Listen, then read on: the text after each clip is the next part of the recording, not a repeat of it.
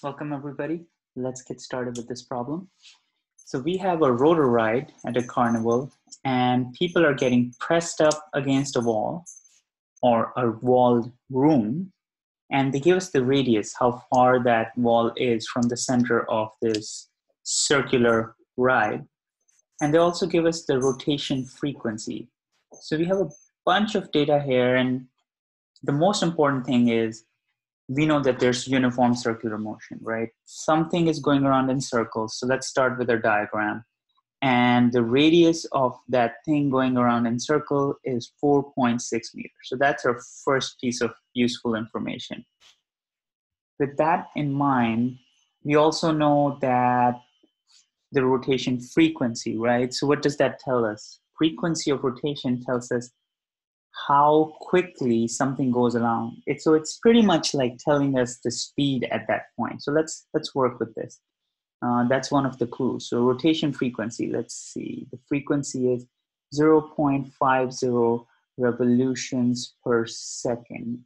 Okay, so what does that even mean, right? Well, what's one revolution mean to us? One revolution to us for anything means you go around in a circle one time. What does going around in a circle mean? That means traveling a distance of 2 pi r, right? So we know what r is. They told us just now, radius is 4.6. So that means 0.50 revolutions per second. And one revolution, since in any one revolution means 2 pi r, one circle around the perimeter of a circle, so it's 2 pi, and in this case this circle happens to be 4.6 meters. So that's that. And revolution, the units of revolution cancel out, and we are left with the revolution. And 2 and 0.5, that's just 1. So something like 4.6 times pi meters per second. That's what we end up with. And I guess if we care to solve that pi is something like 3. So something close to 14.45 meters per second, or we started with 0.50, so 2 significant figures. So we'll just bring it down to 14 meters per second. So that's useful. We started with this piece of information, and what we realize is what they're telling us is the velocity is 14 meters per second, and the radius is 4.6 meters. And that's useful information when working in anything that's uniform circular motion, right? Next, they're saying people are not slipping down. They're pressed up against the wall. So what's going on, right? What is the friction? How hard are they pressed up against this wall that they don't just fall down? Because once the ride starts, the bottom falls out. They take it away and people don't fall down. So the friction must be enough to hold them in place. So let's think about that. Now we're talking about a free body diagram. So here's somebody spinning. Here's the wall. They're on this side of the wall and they're pressed up real tight, and they're spinning and they're not falling down. There's no bottom, but they're not falling down, if this makes any sense. So let's draw the free body diagram at this point. There's not gonna overlay it because it'll get pretty messy. There's gonna be the force of gravity pulling that person down, pulling those people down. And there's going to be the force of friction, right? They're pressed up, their shirt, their clothes, their skin is pressed up against a wall, which is probably some kind of a soft mat. And that provides a friction that's, keeping them from sliding down. And they're experiencing an acceleration towards, the center of the circle. They're experiencing an acceleration towards the center of the circle. Also, another way to put it is, there's a normal force. This so-called back of the wall is pushing, the surface is pushing up against the person. So this would constitute our free body diagram. And if we look at sum of all forces in the x direction, well, there's really only one force, so I'll put that at positive. And by the way, the acceleration is going in the same direction as the normal force. So there's only one force, normal force, which is equal to mass times acceleration. And I'll substitute for acceleration the fact that it's a radial acceleration. Acceleration is not 0 here. This is This is a circular motion. In circular motion, there is change of direction. So there's always an acceleration towards the center. And so it's mass times radial acceleration. It's a non-zero acceleration. So we know what f of n is. Now, for the y, sum of y forces, we have the force of friction, which is going up. I'll call that plus. Force of gravity, which is negative. So force of friction plus force of gravity is equal to mass times, acceleration. And we're neither going up nor down. And that's not radial motion either. So this is going towards zero. So these forces, I feel, are fairly well balanced. So force of friction minus force of gravity is actually zero.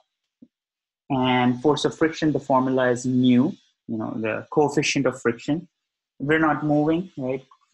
There's coefficient of kinetic friction, there's coefficient of static friction.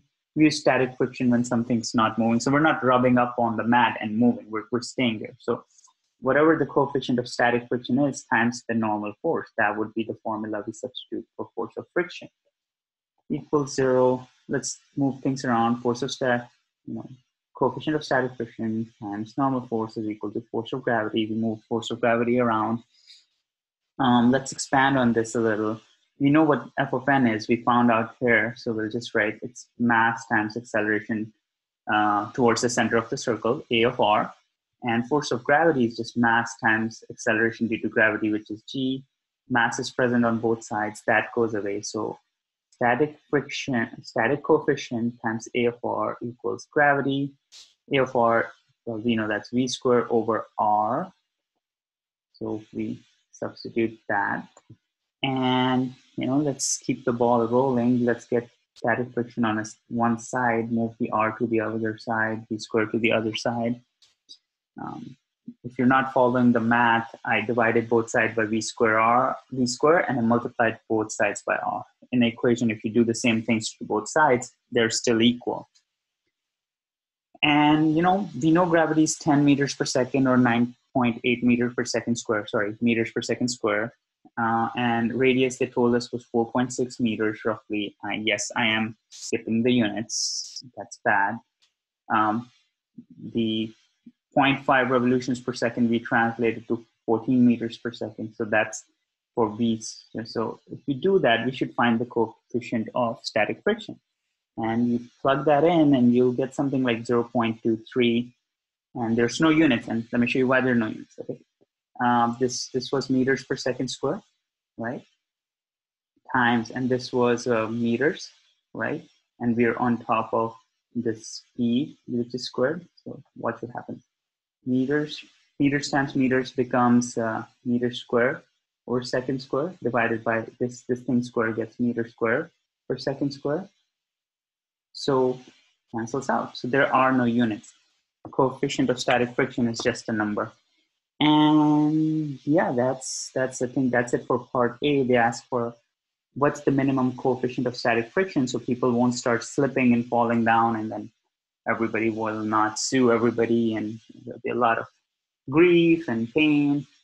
Anyway, so for maximum happiness at a fair, please provide the static coefficient of friction of 0.23. Next part. Is there really an outward force pressing people against the wall? If so, what is the source? If not, what is the proper description of the situation? So, this is subjective, and I would say that the inertial path, which means their tendency of something traveling in a circle, it always wants to go this way, but then there's slight changes in its direction and it ends up being forced into a circle. So this tendency to go off on a tangent is called inertia, meaning resistance to motion. Inertial path, I don't want to change my motion. I would like to go straight every time, but somebody keeps pulling me back to the center. So it's the inertial path, and then the change in the direction causes us to get this feeling of being pressed down. So it's not that there's a force pinning us down. I think that's what they're asking. Outward force pressing them against the wall, right? So if this is the wall, and the person is here, is there an outward force pressing the person. No, the person has been swung around, right? I mean, person was here. They were swung around and they want to go this way, but then, you know, there's something changing the wall, changing their direction. No, no, go this way. No, go this way. No, go this way. So it's these two things combined, the fact that we want to go, a body in motion stays in motion, linear motion, and then the fact that our direction is changed on us, that makes us feel like we're pinned to the wall, but there's no real force pinned to wall. Rather, it's the interaction of the two forces that gives us that feeling that we're pinned to the wall. Again, this is subjective. If you find a better answer there, let me know. Thanks for watching.